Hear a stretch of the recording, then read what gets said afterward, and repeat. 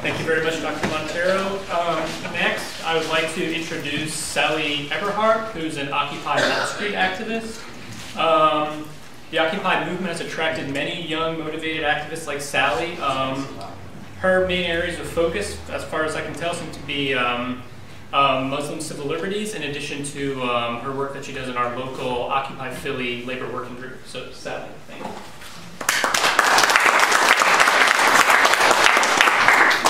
My thought bubble right now is, please don't have me go next. Please don't. Then I have to say, at the end of January, Sam said, "Oh, do you want to come and do this thing and you know talk about Occupy?" And I thought, "Oh yeah, I'd love to talk about Occupy." And he said, "Yeah, I'll let you know how the panel shapes up."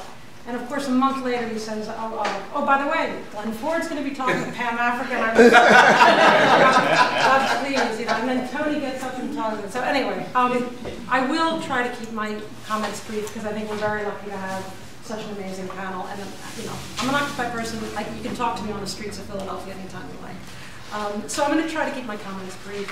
But there are three things that I want to talk about tonight. The first thing is the myth of the financial crisis. And I love what you were saying about the city and the wealth. One thing I will add to what you were saying is we have a huge number of the Fortune 500 companies sitting right here in Center City, right? We've got Aramark, these are all Fortune 500. In fact, most of them are on the top 100. Aramark, Sunoco, Dow Chemical, right? We've got huge amounts of corporate wealth sitting right in our vicinity here.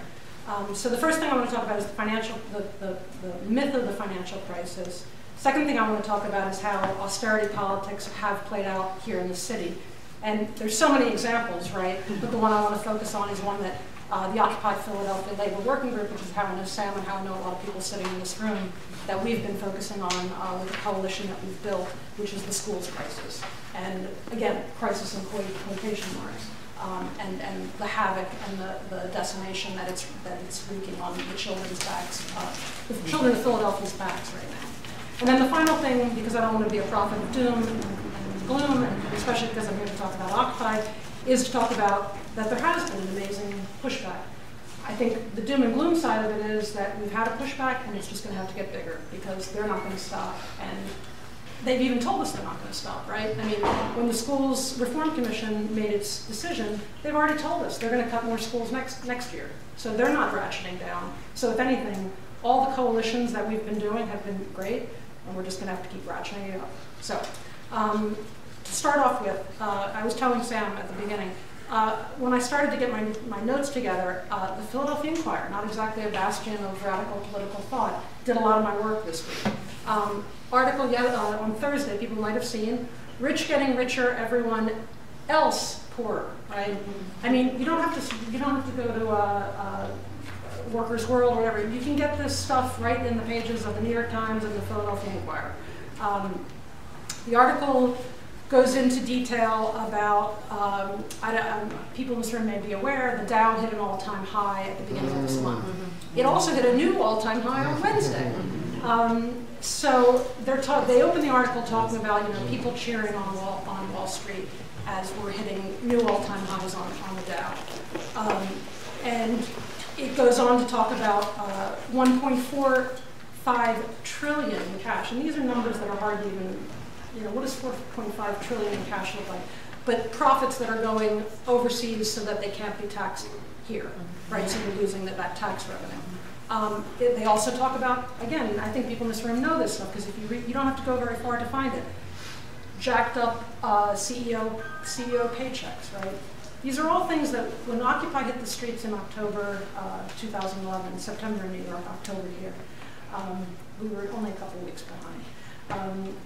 When these are things that have continued and gotten worse, right? CEO profits out the roof, corporate profits out the roof. It's jacking up. But what we have seen is the fight back on the corporate side against, as I said, in Philadelphia, our education system.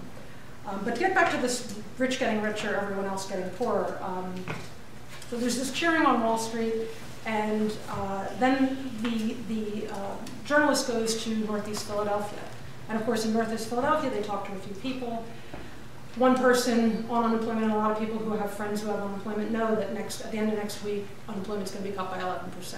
So, you know, talking to people, how are they going to survive?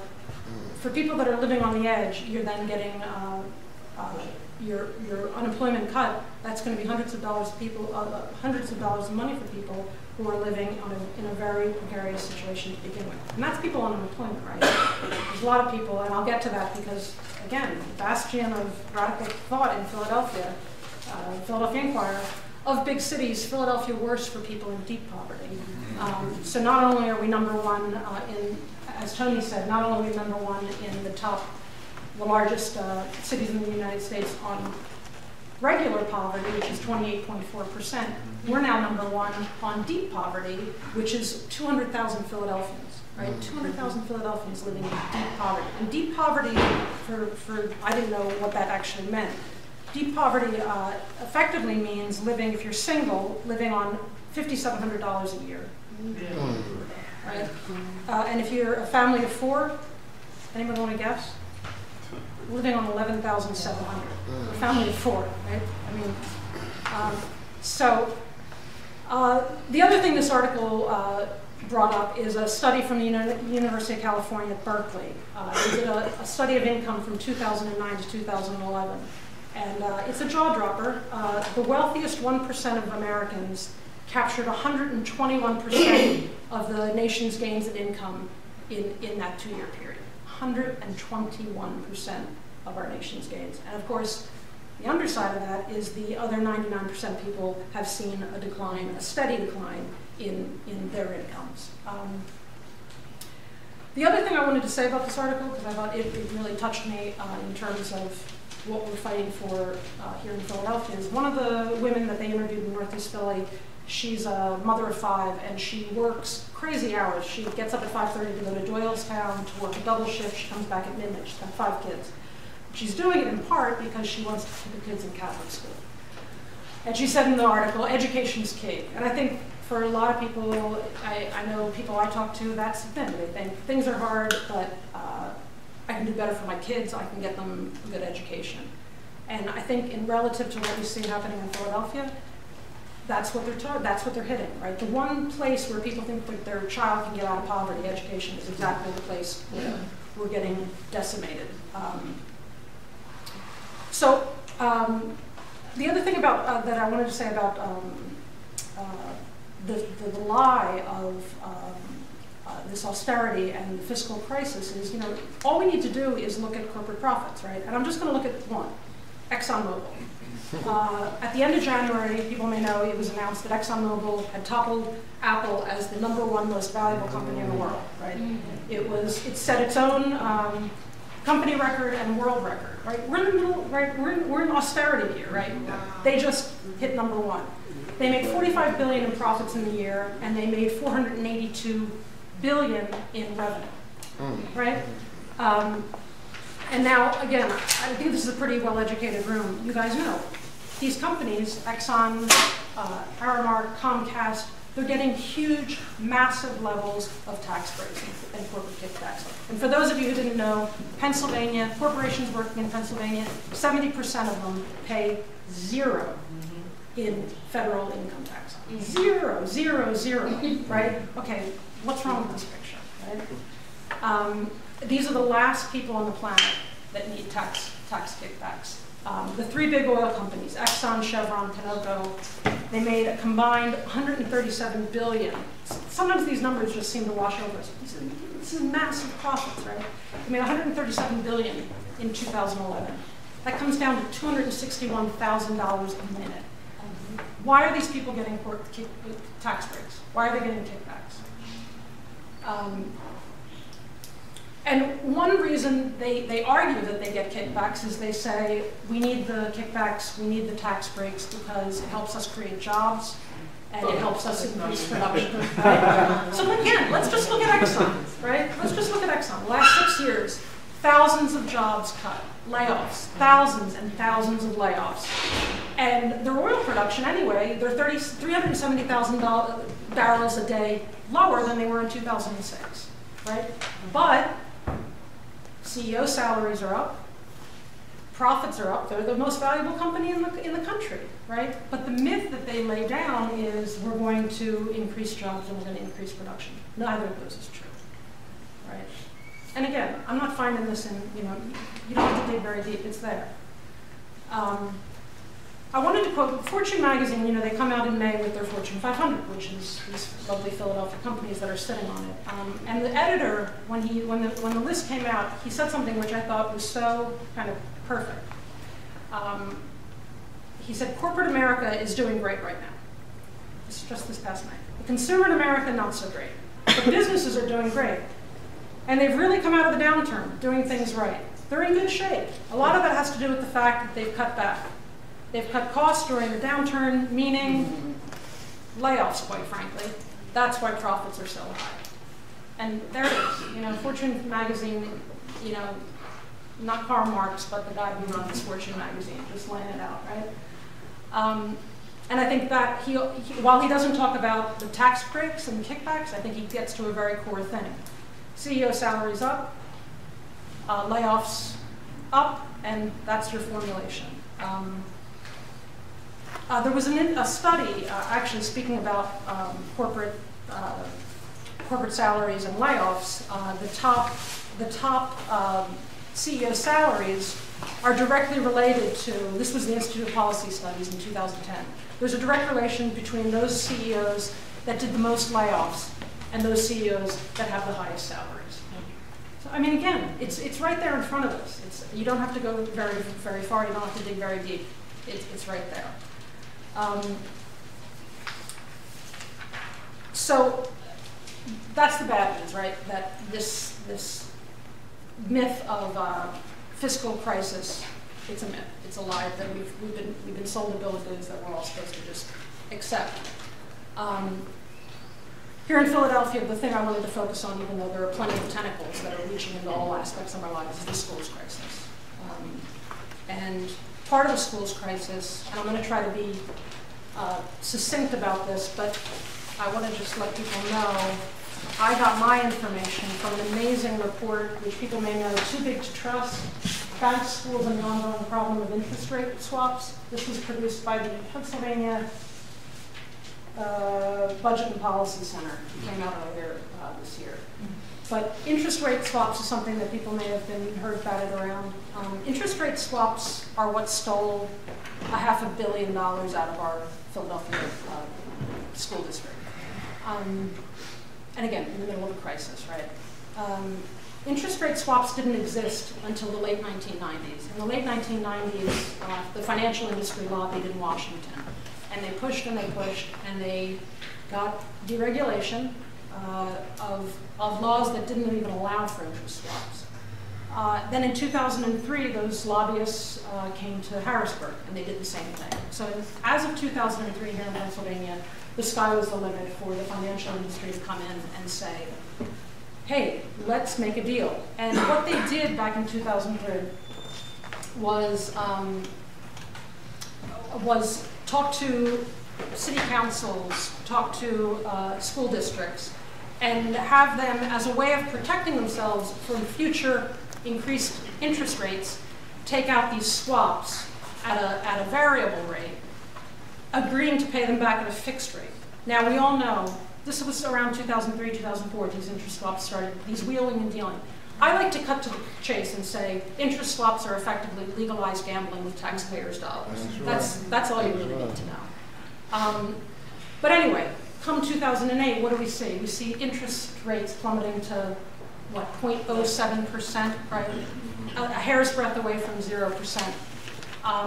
And that's when Wells Fargo, Morgan Stanley, Goldman Sachs make hundreds of millions of dollars. And whose back is it coming off of? It's coming off of school children, right? This is not acceptable. This is absolutely not acceptable. So the good news. The good news is, I think, that the one thing that, there's a lot of criticisms, a lot of them justified about Occupy, but the one thing I think it showed and helped happen in this country is it was literally a visible sign of people saying enough. And here in Philadelphia, we had 300 tents in Dilworth Plaza, right? We had the Occupy Philly Food Committee serving 750 meals a day, right? And this is the other point I wanted to make about Occupy, or whatever you want to say, good and bad about it. We see Occupy Sandy, right? The hurricane came. FEMA, right, in New York and in Jersey, what the hell's FEMA doing, right? The people getting themselves together are able to do it. And yesterday I got an email from a friend who knew I was going to be speaking tonight. He works with Occupy New Jersey. And I'm going to end with this because these guys are going to do a great job better than me. So, but he wrote to me and he said, oh, by the way, you might want to mention this. AmeriCorps, federal government agency, they're pulling out of Occupy, sorry, Occupy, they're doing a better job, right? But they're pulling out of the New Jersey situation at the end of the month, in a few days. They want Occupy Sandy to take over. Right? And I think that speaks volumes. Because, but one last thing I want to say is, I love what Occupy does, and I love Occupy Sandy, what they're doing, but the answer isn't volunteerism, right? The answer is government services are supposed to be there, right? We pay our taxpayer dollars. That's right. So for AmeriCorps to pull out and say, hey, will you guys pick up the slack? Occupy Sandy can do it because the people are committed and the people, know how to organize themselves. But that's not the answer.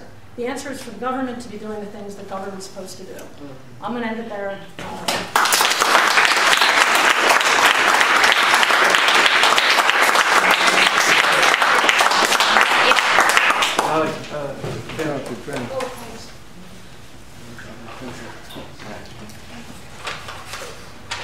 Thank you, Sally. Next, I'd like to introduce Pam Africa, who is the chairwoman of the International Concerned Friends and Family, Mumia Jamal. Pam is known in Philadelphia and elsewhere as a renowned advocate for people's rights in her communities, as a speaker against injustice. She's worked on campaigns against the death penalty, against police brutality, and of course, she's a tireless advocate for the freedom of Mumia Jamal.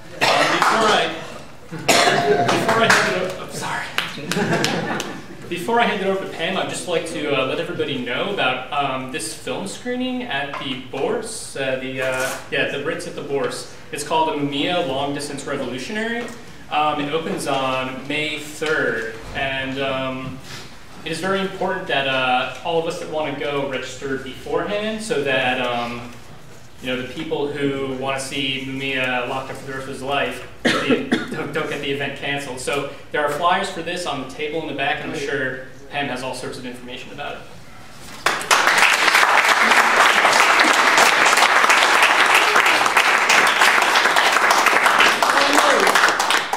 First, I want to thank the organizers of this event, and because it's electrifying, it's energizing, and very informative. I've learned a lot. And I'm going to deal with the issue of our health in the movement and how corporate America, the world, renowned thieves, and what they're doing, and what we must do. One of the most important things that we got to deal with, we can't fight unless our health is together. Anytime we ignore, and I mean ignore, the issue of water and what they're doing to it, we're denying ourselves, our children, our family, and our basic, health.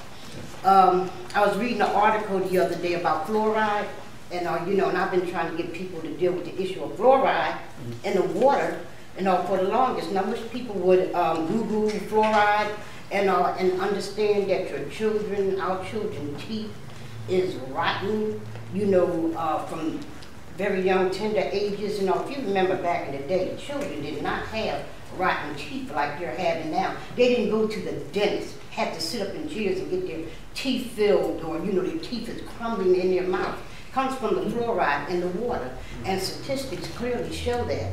And the water is so bad that Gerber, has a water for babies, and they clearly state fluoride free.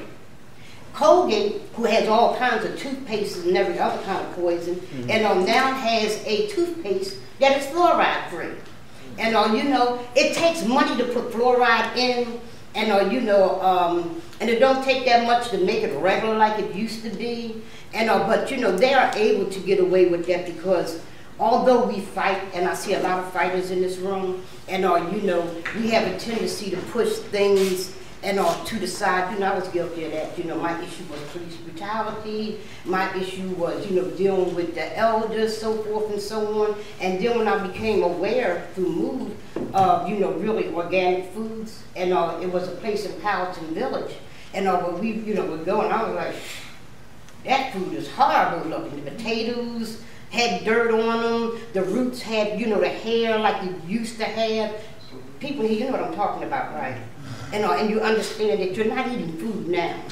You're not eating, you got an illusion of, just like Obama is an illusion of black strength, and you know, the food that we're putting in our bodies, and you know, is exactly the same. And we have places on one, Seemed, which had pretty good food, Whole Food, and you know, we still talk about corporate America, we talk about jobs, we talk about everything that's on that list. And since when is healthy food without seeds? Right. Since when? You know, and we talk about, you know, you are what you eat. When you putting something in that destroy the seed and the cucumber, who the hell, you know, before you see me going like this, you know, I done went off and you know what? Dream of taking the seed out of a cucumber. You know, who will come up with the idea of taking the seed out of watermelons? You know, I mean, it's not that much of a lazy thing because, you know, we have become a lazy group of people. And, you know, we want elevators to elevate us. You know, we want the remote. If we can't find the remote, if there ain't a kid around, then we have to get up off our behinds and go change it. Or we peeping around looking for it. They're stealing our strength.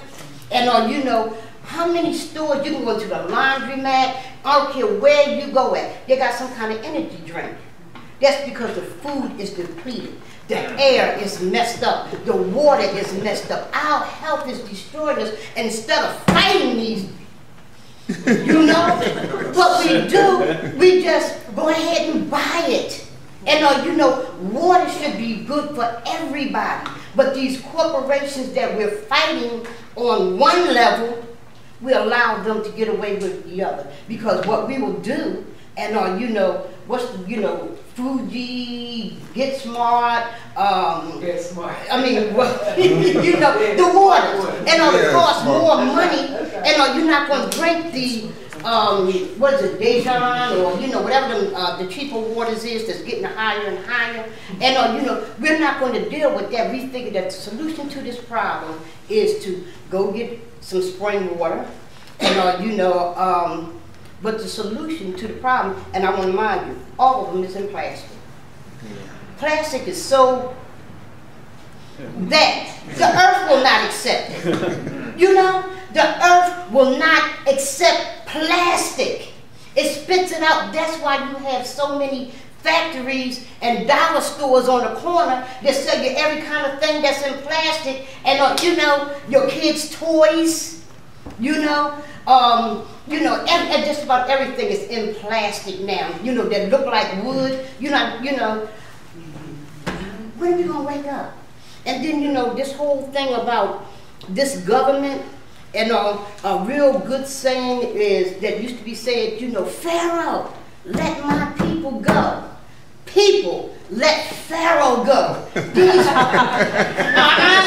you know, they exist because we allowed them. That's right. That's right. That's the only reason why they exist. If we know full well that Giant, we'll say Giant is selling poison food, so I'm going to Whole Food, I'm going to Asim's. The solution isn't to go there. All stores should be selling good food. And it's to destroy the people that are selling the poison. Not, you know, well, you know, if people, and then we complain because we don't have jobs and we don't have money, and our money is going further and further down the drain. And you know, we're talking about getting more money so we can buy some more of this poison, you know, poison. And you know, instead of fighting to destroy it, you know, I can't express to people enough, and you know, the fight that we must include in this battle. And you know, the prison to the pipeline to prison, the prison industrial complex, where have all the young folks gone? Well, I'd like to know where the hell all the old folks going too. And because the prison is full of them. And you know, because the sister that, when you was talking about, one of y'all was talking about the sister who kids was in school and she didn't have enough and the father didn't have enough. Well, when you're faced with a situation where you have children and you need to have medicine because you got cut off, and you know, you no longer have that so-called safety net, they talk about taking whatever else that's left, and people going to do what is necessary to feed their children. That's right. You know, people are going to do what's necessary to get that. I mean, they have movies about it. And was it Denzel Washington went in the hospital and took it over at gunpoint? And you know, people are really getting fed up and with what's happening. I don't know how many people saw the guy who went to the prison, the head of the prison, and somewhere, and when he opened the door, he lit him up. Colorado. Yeah. I'm not saying that's what we should do. I'm saying this is what it's coming to. Yeah. And I'm saying, you know, how many times did you know you hear about the home invasions? It's not behind somebody who's trying to get some drugs all the time, or it's not behind somebody who wants some $200 sneakers. It's behind the fact that a lot of majority of times now it's food. And if somebody, you know, don't nobody want to live on the street with their whole family. And if you wind up on the street, if they find out you and your kids is on the street, they're going to take your child and put it to some pervert, and who might rape it, molest it, kill it, or either teach it how to fight against you. Yeah. And you know, that's what's happening here. And you know, this whole thing about these people in their schools and what they're teaching, you know, us wanting to, we need to learn how to teach our own children. You know, this whole thing about, you know, and I'm saying for those who want to, you know, keep these schools open and who is misleading, you know, who teaching these children that it was right to go over in Africa, rape, bomb, that it's right to stand on the land of indigenous people here and see them and laugh. I mean, you know, the mere fact that you don't even see a so-called Indian before you. And if it is before you, they don't even, they don't even know it. You don't know it.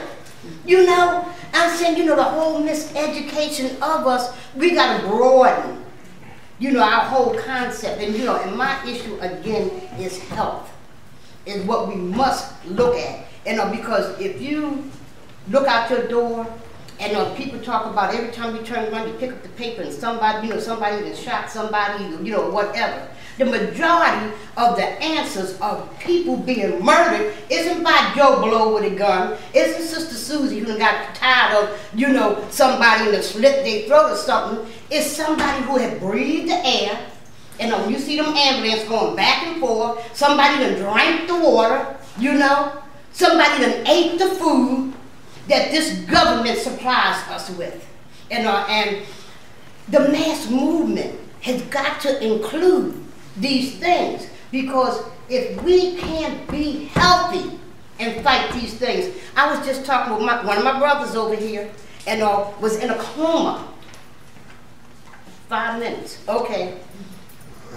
You understand what I'm saying about food, and we all understand what it is that we got to do. And you know, sometimes, you know, I think, you know, we need to start moving and start standing up and demanding that if Whole Foods saying that they're selling healthy food, then damn it, put it out there. You know, if not, back up. And Tony, who was talking about the situation in the schools, it's each and every last one of our jobs inside this building right here today to get involved in that.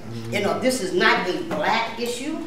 This is an issue where people need to come together. It is a black issue, I take that back. And but what I'm saying is, when we say that people united can never be defeated, when they see black folks coming, wearing our fists up in the air, because ain't no way in the world any white woman who has no qualification, if she was qualified, can teach African American studies. Yeah. It is wrong. It is wrong, and it's about time that, you know, this ain't a stand we're supposed to be taking by ourselves. Yeah. It is not a stand.